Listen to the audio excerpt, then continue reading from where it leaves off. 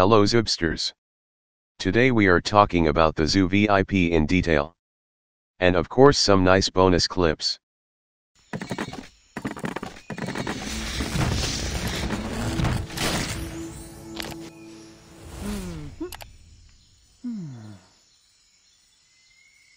Today's shout out of the day goes to Nevina commenting.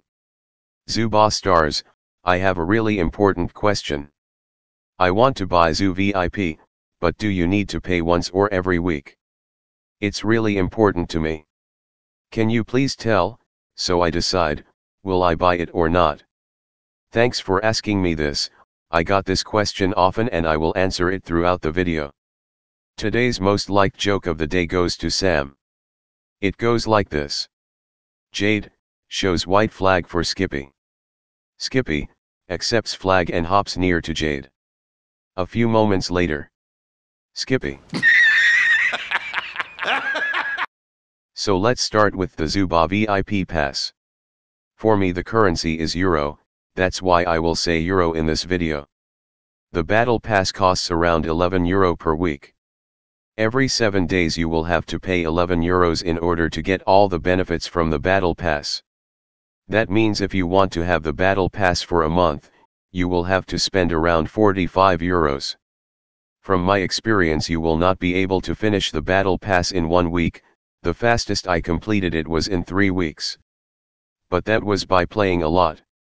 So you have to calculate around 3 weeks.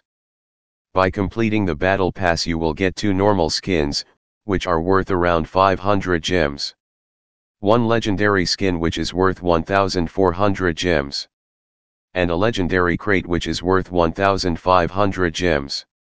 You will get a guaranteed character or an epic item from the legendary crate which is good. That means only from the good rewards the total is 3,400 gems. The coins, gems and tickets you get from the battle pass are ridiculous, that's why I will not even mention them. By comparing gem prices in the shop we see that 2,600 gems cost around €55. That means the value of the skins and legendary crates is more than we would get for only buying gems. In that context it would be worth buying the battle pass, but that's not the end. The battle pass gives you only a small amount of coins and gems and tokens, which is bad for the character progress. With that being said, if you want to have nice skins and possibly a new character or new epic item, you should buy the pass. If you want to get higher level characters and upgrade them, you should not waste your money on the pass.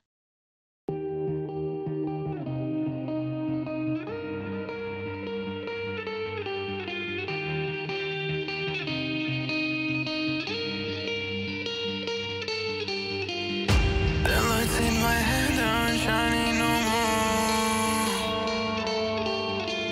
I don't know if we can do this anymore. If there is a time we'll